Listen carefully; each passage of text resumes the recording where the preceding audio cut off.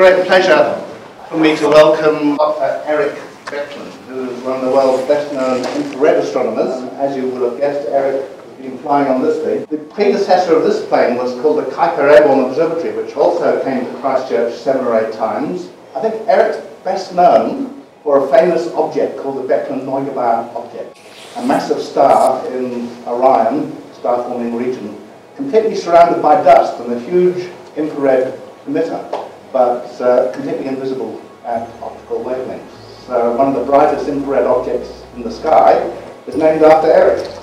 I'm Erik Becklin. I'm the Chief Science Advisor on SOFIA. I'm also Professor Emeritus at UCLA, and I have done infrared astrophysics for the last almost 50 years. SOFIA is a stratospheric observatory for infrared astronomy. It has a long history within NASA and NASA Airborne Science. But it is basically a 2.5-meter telescope. That's a huge telescope. It's one of the world's biggest. And it flies on a 747 SP aircraft. So it brings two very interesting sciences together. Flying a telescope in an airplane is really, truly exciting. There was tremendous engineering that had to be brought together. We talk mostly about the telescope as being great engineering, and of course the instruments are also great engineering. We put the latest and greatest detectors that can detect the most minute new line or image of what is out there. But the aircraft itself also had to be engineered, and to get that whole, there was major, we had to do wind tunnel tests. We had to get the shape of the aircraft just right, and they did so well that when they opened the door on SOFIA, the pilots can't tell if the door is opened or closed. It's that well designed. A marvelous engineering feat, the whole thing. The telescope, the aircraft, and the instruments all coming together. We have a 20-year lifetime. We'll be coming down to New Zealand every year because this is such a great site, and over 20 years, we will be making tremendous discoveries right here from New Zealand. Part of SOFIA's program is an education and public outreach, and as part of that, we fly school teachers.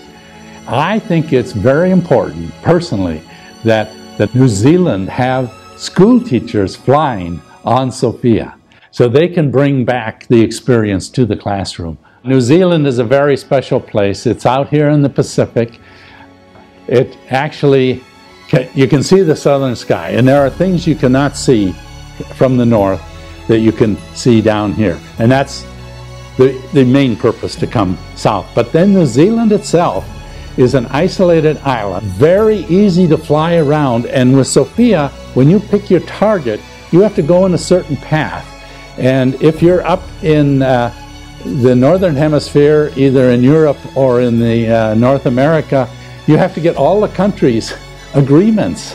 This time of year, when a lot of things are up in the sky here in the south, it's actually very dry up in the stratosphere because it's winter down here. It is just colder and drier, and so you have this big ocean, you have a very dry stratosphere. You get up into it very easily.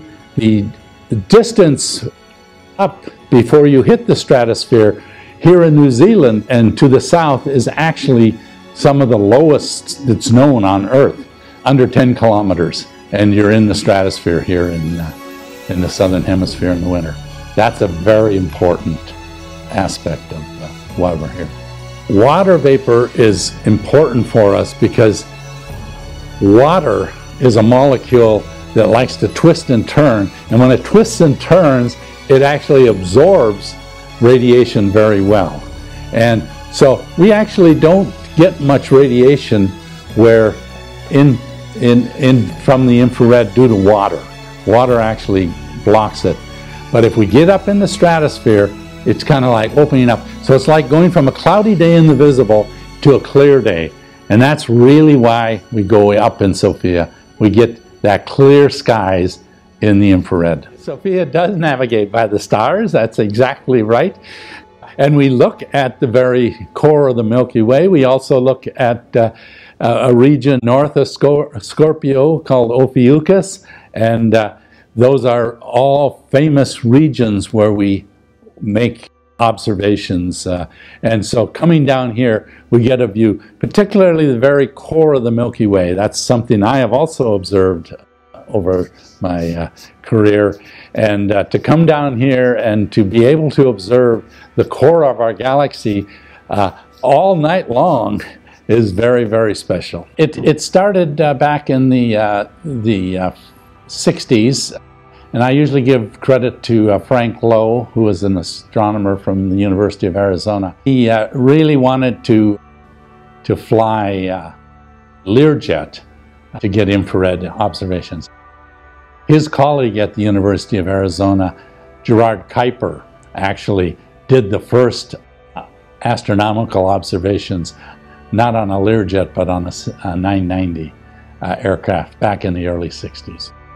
The telescope, as I said, is 2.5 meters in diameter, as big as a huge kitchen table, and is like a normal telescope that many of you might have in your backyard. The difference, of course, is when you're in your backyard, you have a nice stable platform. Here, you don't have a stable platform, you have the aircraft.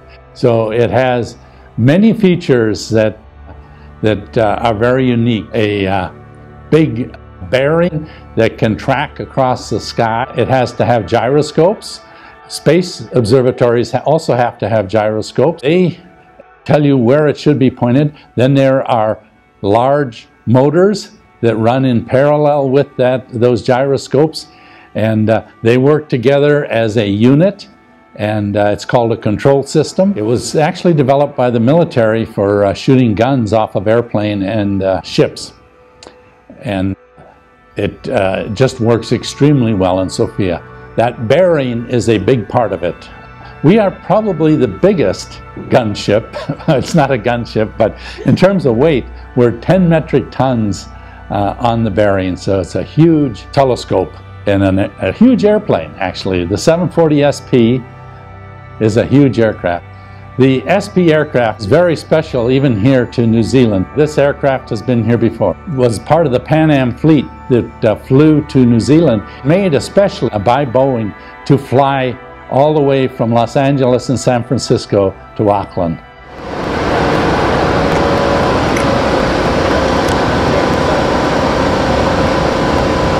So this is the SOFIA telescope on the back side.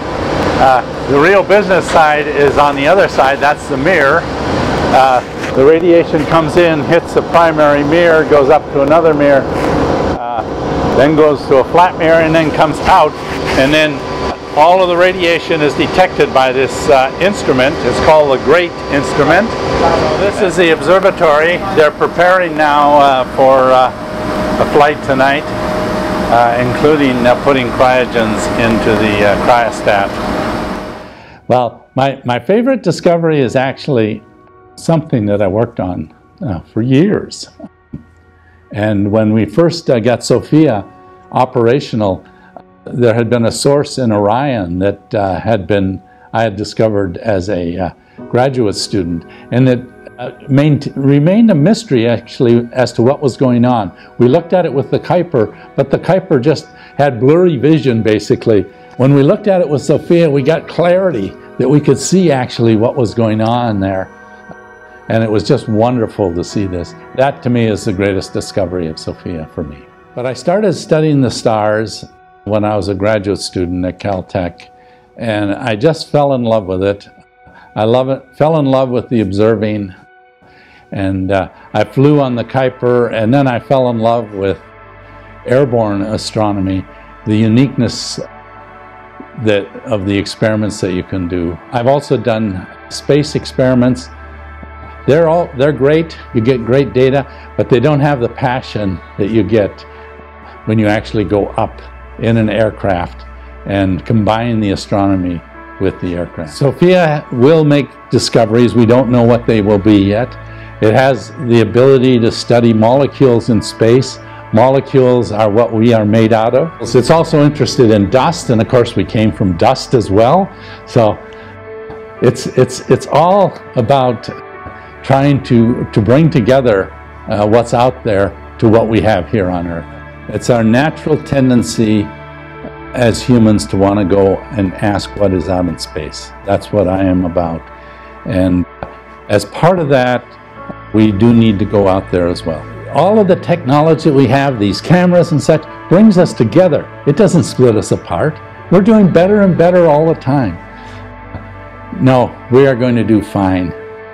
We need to protect our Earth, obviously.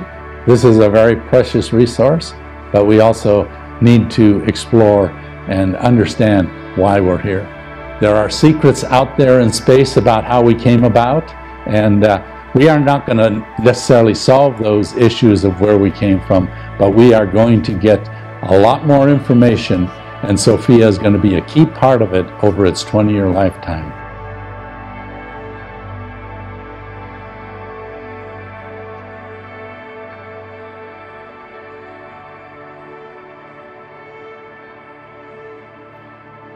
I just want to thank the people in New Zealand for allowing us to come and use your facilities here. It's just great, and the hospitality has been outstanding, and I just want to thank you all.